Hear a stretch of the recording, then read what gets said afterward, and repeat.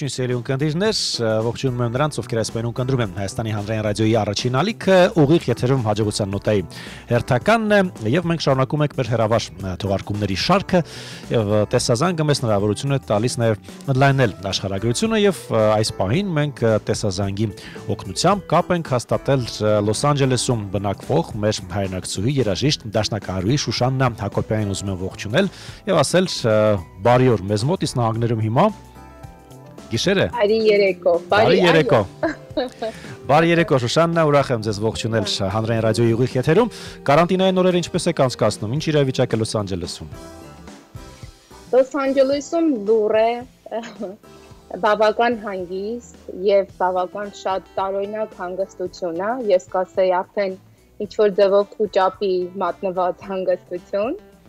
բայց մենք շատ պոզիտիվ ենք ինչպես միշտ։ Որտեղ ունենք հնարավորություն մնալ տանը, վայելել մեր ժամանակը մեր ընտանիքի հետ, ես իմ տղաների հետ եւ ստեղծագործել հնարավորին չափով։ Ես տեսնում եմ դաշնամուրի մոտ եք տեղ զբաղեցրել, ճիշտ է հարևանները գուցեև քնած են, գուցեև բողոքներ լինեն, բայց քիչ անց պետք է անպայման խնդրեմ դες մի փոքրիկ հատված մեզ համար հնչեցնեք, ինչ որ բան կնվագեք քիչ անց։ Իսկ եթե վերցնենք այսպես գլոբալ առումով կարանտինը, այս տանը մնալու իրավիճակը ինչ դրականն է, այսպես, հա, կողմեր ցույց տվեց ձեզ համար։ Գիտեք, ինձ համար դրական էր, որովհետև ես շատ արագ ռեժիմով եմ ապրում այս վերջի տարիները եւ բավական շատ հագեցած ամբողջ աշխարհն է, ես վստահ եմ նաեւ Հայաստանում, բայց Ամերիկայում առավել եւս եւ ճիշտն ասած շատ ժամանակ բաց եմ թողել իմ երեխաների մեծանալը, սա դες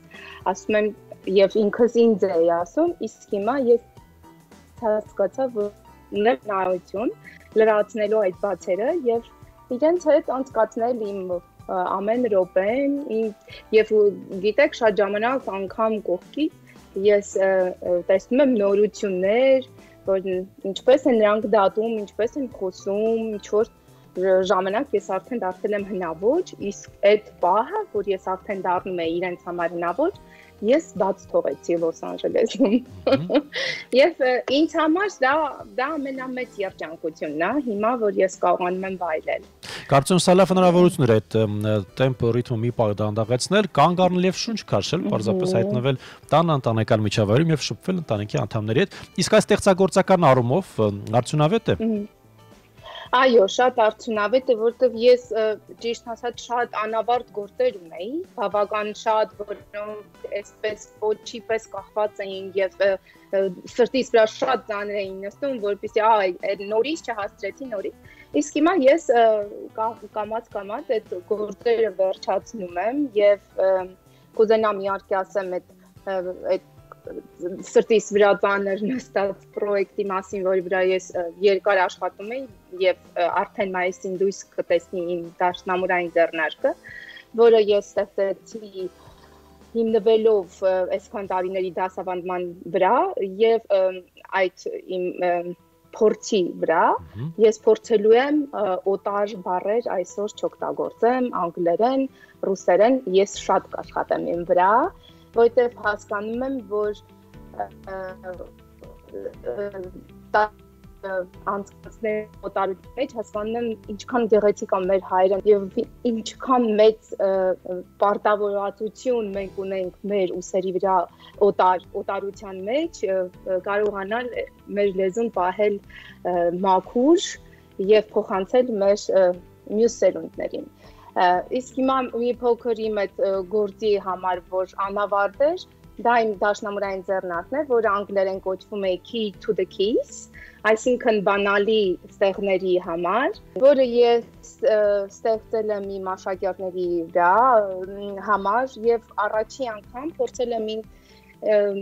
վերապահեմ համարձակություն եւ մի փոքր ստեղծագործեմ, այսինքն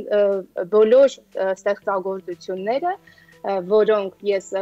զրոյից սկսող դաշնակարի համար փոքրիկ ստեղծել եմ,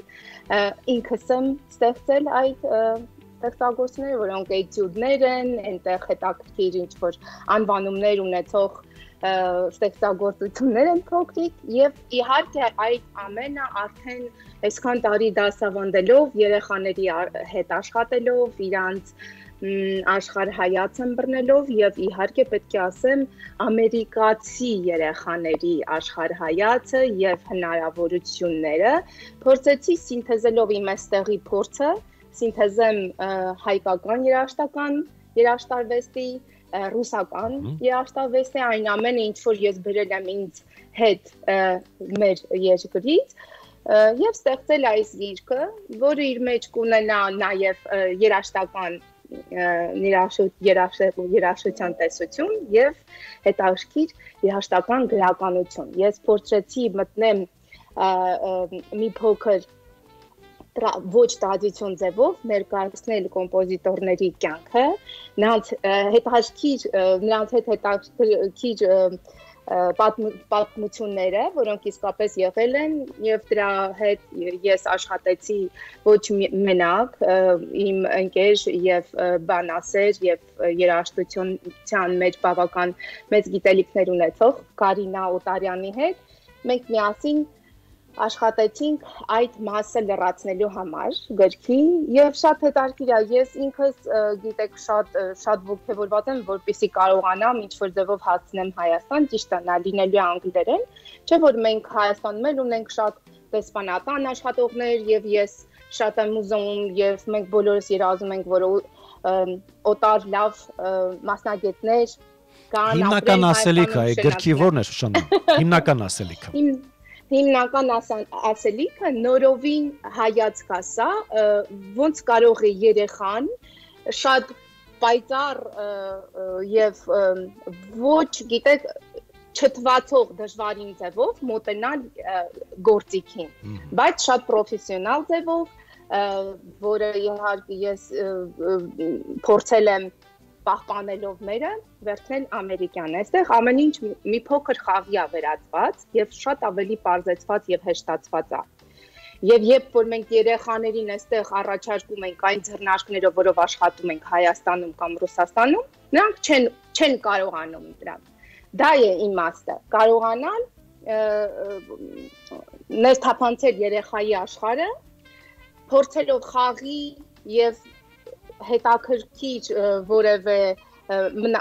ձևերով նրանց հետաքրքիր պահել գործիքին եւ իմաստը նա է որպեսզի նրանք սիրահարվեն երաժշտությանը նրանք սիրահարվեն մեր կոմպոզիտորներին նրանք իմանան երաժշտության տեսություն արդեն ամեն ինչ կլինի այդ ձեռնարկում բավականին ծավալուն է ձեռնարկը լսում եմ դες կարելի է սա նաեւ ինքնուսուցման համար շատ լավ ձեռնարկ է սկսնակների համար it says for beginners of all ages. Բոլոր տարիքների համար է։ Այո, Տիգրան ջան, օրինակ եթե դուք կուզանաք դաշնամուր պարապեք, ես սիրով ձեզ կուղարկեմ այդ գիրքը եւ դուք կարող եք սկսել նվագել։ Հրաշալի է։ Ճիշտ է, շատ տարիներ առաջ ես նվագել եմ, բայց հիմա կարծես ամենը մոռացվել է։ Հաջողության նոտան է հանրային ռադիոյի ուղիղ եթերում եւ մենք շարունակում ենք մեր հերավար թողարկումները եւ այս անգամ մենք քնից կարելի ասել արտնացրել ենք Լոս Անջելոսաբնակ դաշնակահարուհի Շուշաննա Հակոբյանին։ Շուշաննա, դες մոտ հիմա ժամը քանիստ է Լոս Անջելոսում։ Հիմա արդեն 1:20 է։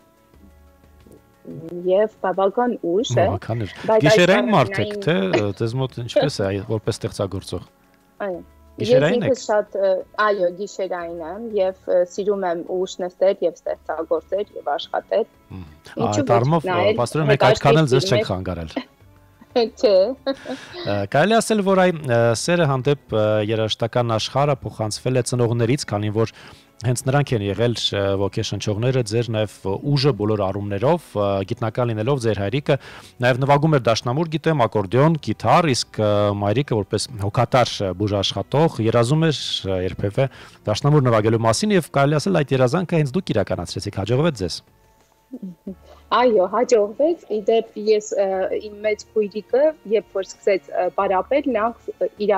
իր հետ էին մեծ հույսեր կապում, բայց հետո պարզվեց, որ ինքը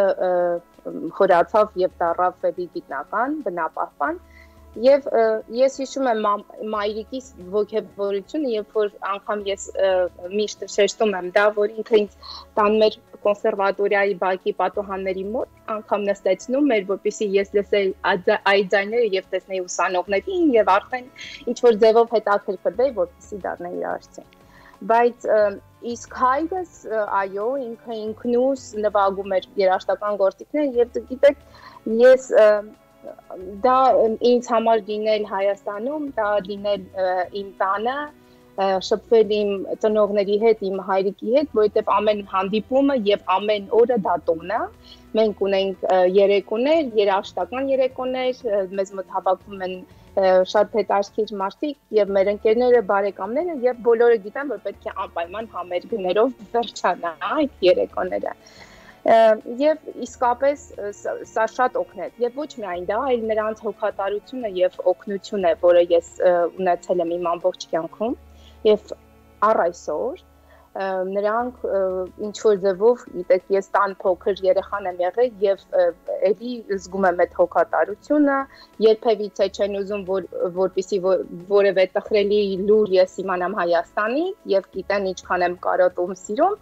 եւ օգնում են ամեն հնարավոր ձևով իմ երաժիշտ լինելուն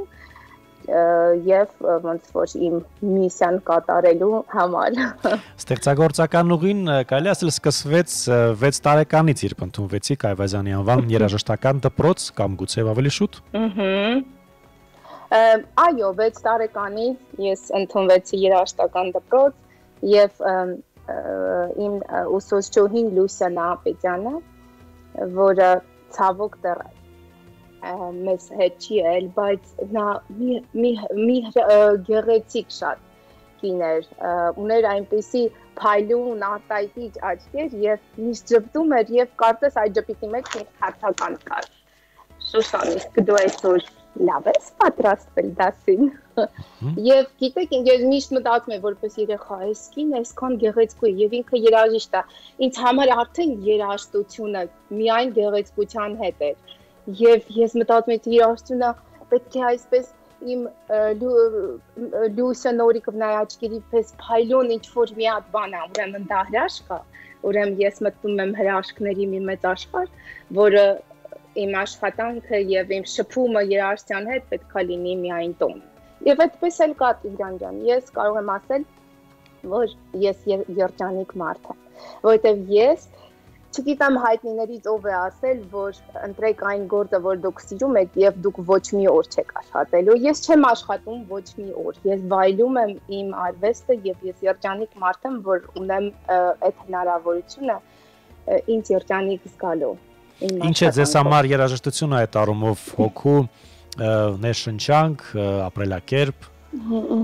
Գիտեք, դա հոգու սնունդ է, եթե ես չնվագեմ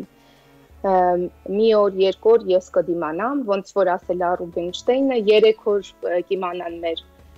հարևանները, բայց ուղղակի ես ինձ լավ չեմ զգում։ Այնպես ստացվեց, որ վերջին ժամանակները մի փոքր շատ զբաղված լինելով, որ կպատմեմ, որը իմ համալսարան ընդունվելու համար էստեղ նորից, ես մի փոքր քիչ նահություն ունեցա բեմերում լինել եւ ես զգում եի այդ ծանրությունը։ Ես զգում եի ծանրությունը, որ կա ինչ-որ էներգիա, որը ես պետք է փոխանցեմ մարդկանց։ Ես պետք է կիսվեմ այդ ուրախությունով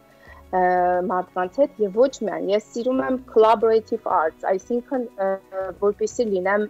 ոչ մենակ բեմում։ Եվ ընդհանրապես ես սիրում եմ շատ շփվել, համագործակցել, համագործակցել, այո։ Եվ այդ ծանրությունը զգացվում է,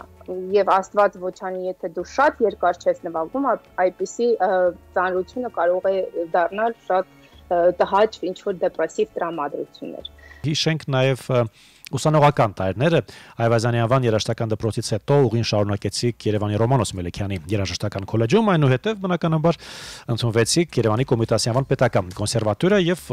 ուսանողական այդ տարիները ձեզ համար նշանավորվեցին մի շատ կարևոր իրադարձությամբ, դուք ստեղծեցիք ձեր սեփական կամերային երաժշտական երյակը։ Կարծում դա մի իրադարձություն է, որ միշտ կմնա ձեզ հետ, շատ կարևոր է այսպես կետ է ձեր ստեղծագործական ուղում։ Առհասարակ ինչպիսին էին ուսանողական տարիները եւ ինչ կհիշեք ամենավառ պահպանված հուշը։ Ես շատ կուզենամ նշել այն տարիները, վրանց գրացրեցի Ռոմանոս Մելիքյան ուսումնարանում այն ժամանակ,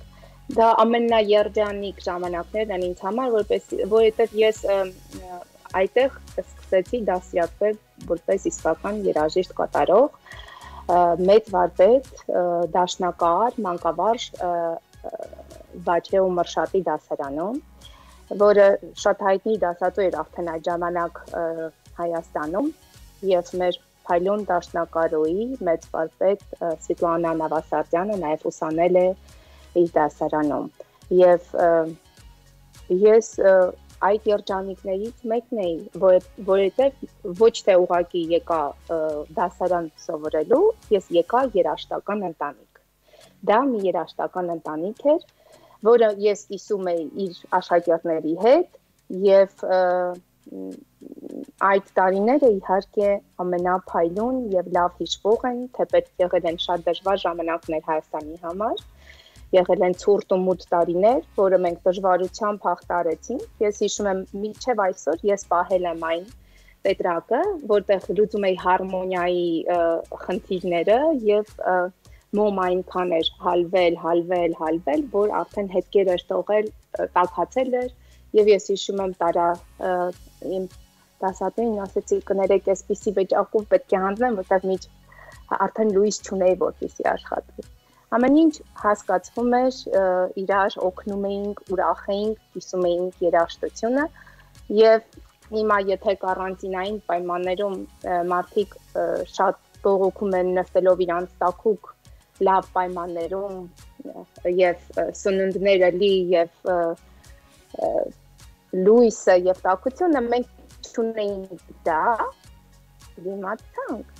եւ ոչ միայն դիմացանք, մենք ավելի ուժեղացանք եւ աճեցինք։ Ես հիշում եմ այդ տարիները ինչպիսի որակ էր տալիս Ռոմանոս Մելիքյան, ես ավարտեցի փայլուն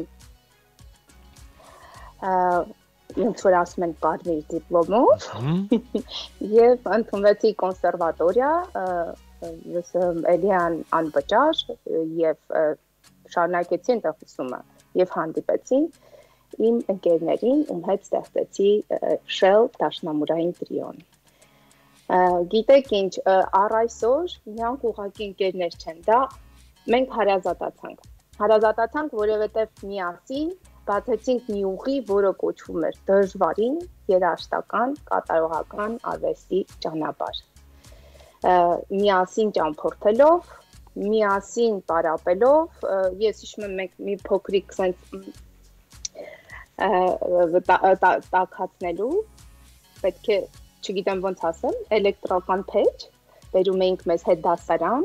երկրորդ հարկի կոնսերվատորիայի դասարանը, եւ այդտեղ տաքացնում էինք մեծ ձեռքեր եւ շարունակ պարապում էինք։ Երբ որ բոլորը գնում էին տուն, մեր եռյակը մնում էր եւ սովորում էր այդ տրիոնները, պատրաստում էր համերգների եւ անգամ գիտեք Շելլը ինչ էր նշանակում էր Շուշաննա, Եկատերինա, Լիլիթ։ Իսկ ոմանք ովքեր գիտեք միշտ լինում է այդպես եւ ես հետ չեմ նեղանում եւ ոչ մի չարություն չեմ տածում, բայց մարդիկ ծիծաղում էին մեծ դրա եւ ասում էին Shell British Petroleum։ Ես բայց այդ Shell-ը կարողացավ 500 համերգ ունեցաք աշխարհի տարբեր անկյուններում, նահանգներից կանադայից մինչև Ուկրաինա, Ռուսաստան, Իտալիա, Վիեննա, Լիբանան։ Իհարկե այդ տարիները կարծում շատ կարևոր էին ձեզ համար։ Կարևոր էին շատ եւ ոչ միայն մենք Հայաստանում շատ միասին ճամփորդեցինք եւ շատ արդեն երբ որ դարձանք Հայաստանի պետֆիլհարմոնիայի կազմ, Գագիկ Մանասյանն էր մեր տնօրենը, ես հիշում եմ ինչպիսի հարգանք կար այն ժամանակ մեր հանդեպ երաժիշտների, առ այսօր մենք ունենք մեծ ընկերություն, միշտ երբ որ ես ճամփորդում եմ Հայաստան, հանդիպում եմ ես Արնո Բաբաջանյան սրահում, այնքան ինձ հարազատ եմ զգում, ոնց որ իմ երկրորդ տանը գոլեգաները եւ այդ ամենը իհարկե պահպանվեց, որովհետեւ այդ աշխատասիրությունը եւ նվիրվածությունը երաժշտարվեստի հանդեպ մարդիկ միշտ հարգում են եւ գնահատում են։ Շուշաննա, ձեր ստեղծագործական ուղու այսպես կարևոր մարդկանցից, կարևոր ոգեշնչողներից է նաև կոմպոզիտոր Ռոբերտ Ամիրխանյանը, ում հետ համագործակցությունը շարունակում եք մինչ այսօր։ Այո, ես շատ երջանիկ եմ, որ իմ ստեղծագործական ուղիում կարողացել եմ համագործակցել Ռոբերտ Ամիրխանյանի հետ։ Համագործակցությունը սկսեց այն ժամանակվանից, երբ որ Ռոբերտ Պապկենիչը կոմպոզիտորների միության նախագահն էր, եւ մենք Շելլով բավականի մեծ թվով համերգներ ունեցանք, պրոպագանդելով մեր հայ երաժշտությունը։ Եվ ես հիշում եմ այն բազմաթիվ համերգները, երբ որ Ռոբերտ Պապկենիչը ներկա էր եւ բոլոր կոմպոզիտորները, եւ գիտեք, դա ամեն մի ստեղծագործությունը դա մի հատ ոնց որ ծնունդ էր մի նոր հրաշքի։ Հրաշքը լինում է այն ժամանակ, երբ որ ստեղծագործությունը ստեղծվում է կոմպոզիտորի կողմից, եւ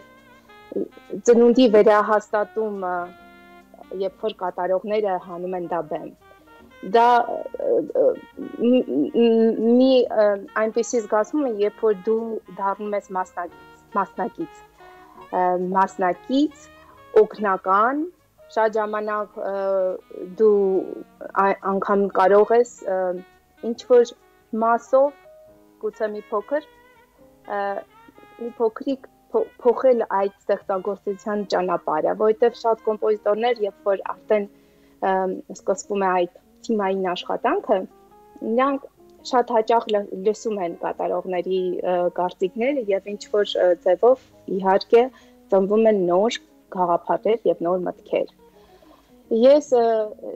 հիշում եմ նաեւ այն մի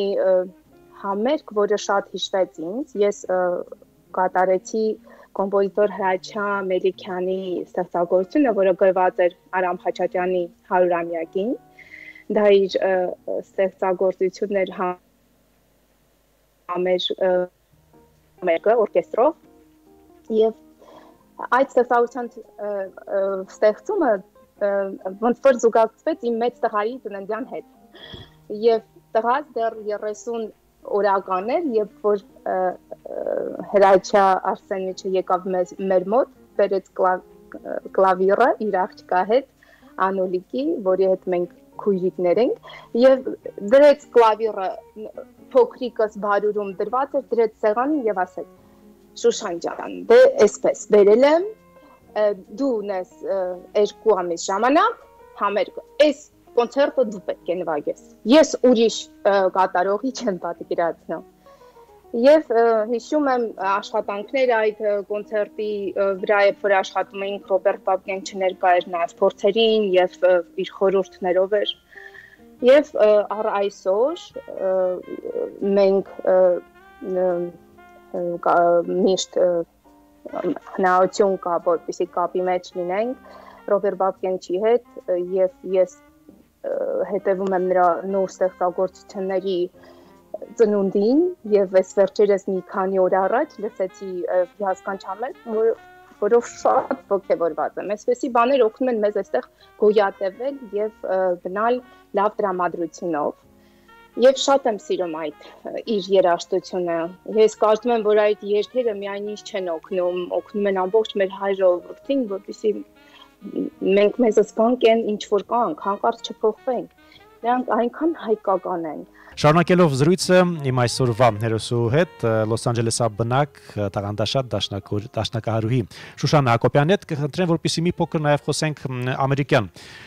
էջից, ձեր ստեղծագործական ուղու, ինչ տվեց առհասարակ ամերիկան ձեզ որպես ստեղծագործող եւ արդեն վերջին 7 տարին բնակվում եք Լոս Անջելեսում որպես ստեղծագործող, Հայաստանից հետո ինչ պարգևեց ձեզ նահանգները։ Նահանգներ ինձ տվեց շատ մեծ հնարավորություն ճանաչել շատ մարդկանց, ոչ միայն հայերին եւ նաեւ հայերին տարբեր տեղերից եւ տարբեր օտար ազգի երաժշտների հետ շփվել։ Եվ այստեղ ես ստեղծեցի մի production, Unison Duet Music Production, որի համահիմնադիրն եմ ջութակար եւ կոմպոզիտոր Ռուբեն Ախյանի հետ։ Մենք ստեղծեցինք այդ production-ը եւ մեր շուրջ հավաքելով շատ երաժիշտներին կարողացանք ստեղծել մի հնարավորություն, որը ուղղեցինք էլի ծառայելու մեր հայրենիքին։ Դրանք բարեգործական համերգներ են եւ ստեղծեցինք մի ծրագիր, որի շնորհիվ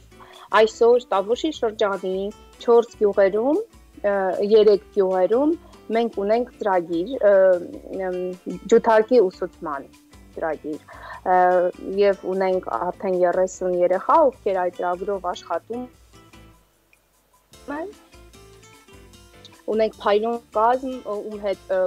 ծրագիրը շարունակվում էր եւ գյուղապետերը եւ Տավուշի մարզպետը, որը շատ մեծ լումա եւ շատ պոզիտիվ վերաբերմունք ունի այս ծրագրի հանդեպ։ Այսինքն Ամերիկա գալը ինձ բերեց այն հնարավորությունը, որ ես կարողացա ստեղծել այս բարեգործական մթնոլորտը, որպեսզի ուղենք Հայաստանին եւ կուզենամ նշել եւ իմ ընկերներին Հայաստանից Իրինա Զաքյանին, Հովանես Այվազյանին, որոնց այսօր դուք ստեղծագործությունը կլսեք։ Այս բանին հնչում է արդեն զուգահեռ մենք լսում ենք նաեւ կատարում հատվածը համերգից։ Վերդին, անչափ շնորհակալ եմ բոլոր արտիստերին, ովքեր միշտ մասնակցել են այդ ֆանդրեյզերներին, այդ համերգներին, ստեղծել ենք այդ ֆանդը եւ ուղղել ենք Վագո Օհանյանը, որը ձեր հյուրն էր, նաեւ մասնակցեց այս տարի, Տիգրան Օհանյանը, ես ներողություն կխնդրեմ որևէ երաժշտից, եթե մոռանամ, Լևոն Առաքելյանը, այս տարվա համերգը հրաշալի էր եւ տոնական էր եւ անմոռանալի էր բոլոր առումներով։ Ես ուրախ եմ, որ ունեմ այդ հնարավորությունը ինչ որ ձևով օգտակար լինել իմ հայրենիքին։ Շուշաննա, մենք ունենք ընդամենը մի քանի րոպե, որպեսզի հրաժեշտ տանք մեր լսարանին։ Ես այնուամենայնիվ կխնդրեմ, որպեսզի դուք հնչեցնեք այն գեղեցիկ գործիքը, որ այսպես ձեր կողքին է, դաշնամուրի մոտ տեղ եք զբաղեցրել եւ հենց ձեր կատարումով կցանկանայի, որպեսզի մենք եզրափակեինք այսօրվա հաջողության նոտան, ուզում եմ ձեզ անսահման ստեղծագործական նորանոր հաջողություններ մաղթել եւ սպասում ենք ձեզ Երևանում։ Շնորհակալություն մեծ սիրով, ես կնվագեմ Չայկովսկու սենտիմենտալ վալսից մի փոքր հատված, փորձելով մեղմ մի բան, որպեսզի հարևաններին շատ շատացնենք։ Շատ լավ, խնդրեմ Շուշաննա, շնորհակալ եմ այսօրվա զրույցի համար։ Լավ, շնորհակալ եմ հրավերքի համար։